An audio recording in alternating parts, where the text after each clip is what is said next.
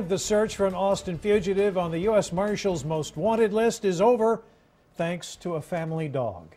Investigators say people in Central Texas no longer need to worry about a dangerous fugitive from our area. U.S. Marshals confirm Kevin Patrick Stoeser is dead.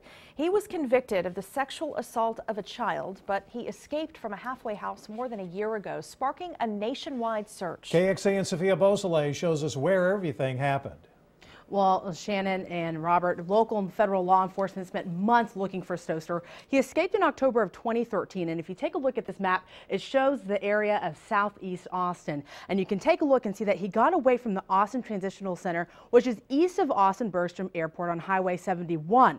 Now, the shaded spots that you see of the map, those are the two large areas that land search crews combed through all over the summer. But the manhunt ended thanks to a discovery right here, not too far from where he escaped. U.S. Marshals say a family dog ended up finding Stoeser's skull less than a mile away from the halfway house.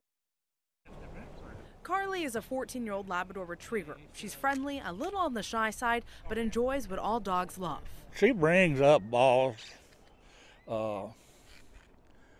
and stuff like that. Finds them, brings them to the house. In September, Carly got out of her owner's backyard and went to this field. What she brought back ended up solving a huge Central Texas case. When I'm putting her in the backyard, I look down and there's a head. Officials say Carly retrieved the skull of one of U.S. Marshals' most wanted fugitives, Kevin Patrick Stoeser, who had been missing for almost a year. Had we not been able to close this case, or had the skull not been discovered by Carly, we'd still be looking for him. Stoeser was finishing out his term at the Austin Transitional Center when he walked away. Austin police and the medical examiner can't exactly say how he died, but believe last year's Halloween floods could have been a factor. We thank Carly. I'm glad Carly got out that particular night, or we might still be working on this case. Man hours and money saved because of this curious dog, who isn't so curious about all the attention she's getting. Reporting from downtown Austin, Sophia Beausoleil, KXAN News. U.S. Marshals say they will give Carly some treats as a show of their appreciation.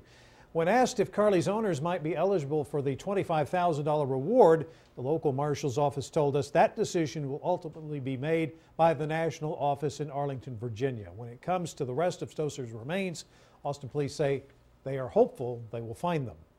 Given the skull was found in September, we asked officials why it took more than 2 months to confirm it belonged to Stoeser. They told us the medical examiner looked at Stoeser's dental records from 1994, but they were outdated.